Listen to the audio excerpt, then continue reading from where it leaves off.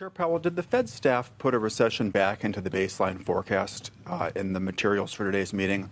And how much does this tightening in financial conditions substitute for rate hikes if the tightening is persistent? You had said it was worth maybe a quarter point when we had the bank failures in the spring. What is it here on something that's presumably more straightforward and more familiar to simulate? So I guess I don't want to answer your question about the recession, but the answer is no. I think I have to answer it since we did publicly say in the minutes. You'll know anyway in the minutes. The staff did not put a recession back in. I mean, it would be hard to see how you would do that if you look at the activity we've seen recently, which is not really indicative of a recession in the near term.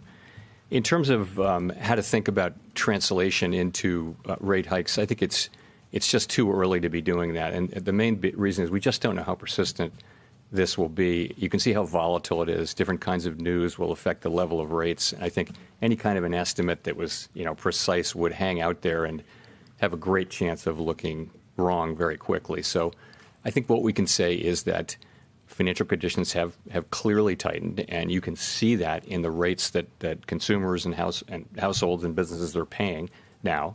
And over time, that will have an effect. We just don't know how persistent it's going to be, and it's tough to try to translate that in a way that I'd be comfortable communicating into how many rate hikes that is. If I could follow up, I guess what makes you confident that tighter financial conditions will slow above trend growth when 500 basis points of rate hikes, QT, and a minor banking crisis have not thus far? Well, that's the way our policy works is, and sometimes it works with lags, of course, which can be long and variable. But ultimately, if you raise raise interest rates, you do see those effects, and you see those effects in the economy now. You see what's happening in the housing market. You're seeing that now. You'll see if you look at surveys of people, it's not a good time, they think, to buy durable goods of various kinds because rates are so high now. I mentioned again, we're getting reports from housing that the effects of this could be quite significant. But you're right. This has been a resilient economy, and it's, I think, been surprising in its resilience. And there are a number of possible reasons why that may be.